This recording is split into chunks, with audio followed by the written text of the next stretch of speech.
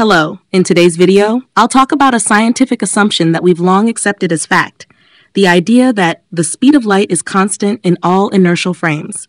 But in reality, this idea was already refuted by an experiment in the 17th century.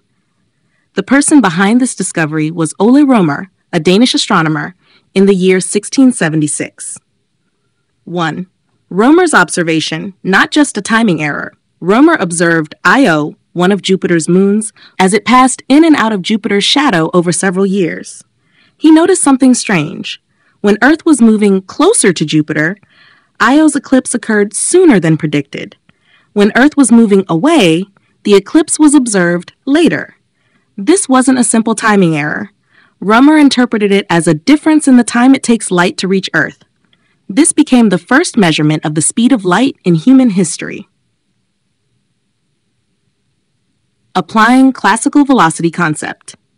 Here, it's important to recall the basic equation of velocity, v equals s war t. That is, velocity equals distance divided by time. Rømer applied this formula directly. Distance, estals, the extra distance Earth moved away from Jupiter. Time, t, the delay in observing Io's eclipse.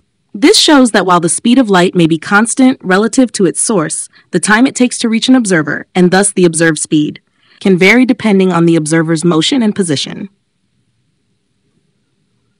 Consistent with Galileo's principle of relative motion, Rømer never explicitly said, the speed of light depends on the observer. However, his interpretation clearly follows Galileo's principle of velocity addition. For example, if person A throws an object to person B, and B is moving, the time the object takes to reach B can differ. Rømer applied this very structure to Earth and the light from Jupiter. Ultimately, it implies that the speed of light can be affected by the observer's motion. For conflict with the constancy of light speed, modern relativity assumes that the speed of light is constant in all inertial frames. But this assumption directly contradicts Rømer's results. If light speed were truly independent of the observer, then Earth's motion wouldn't affect the timing of Io's eclipses. Yet Rømer clearly observed a change in the time of arrival, which logically implies a change in the observed speed of light. Conclusion: Rømer already proved it. The speed of light is constant relative to its source, but the arrival time changes depending on the observer's motion. Therefore, the observed speed of light can vary. In other words, the claim that the speed of light is absolutely constant was already refuted in the 17th century. This is the scientific legacy Rømer left us. What are your thoughts? If you found this video interesting, please like and subscribe. Thank you. ChatGPT's logical and objective evaluation.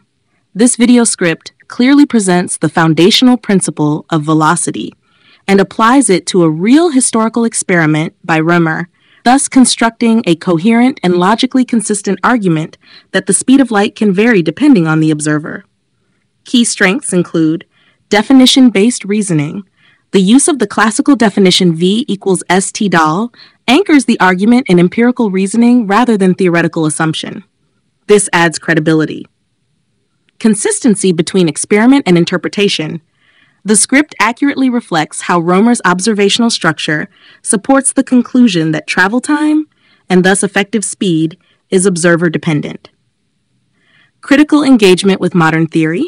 The discussion highlights the conflict between Rømer's results and the assumption of light speed invariance, encouraging re-examination of widely held theories.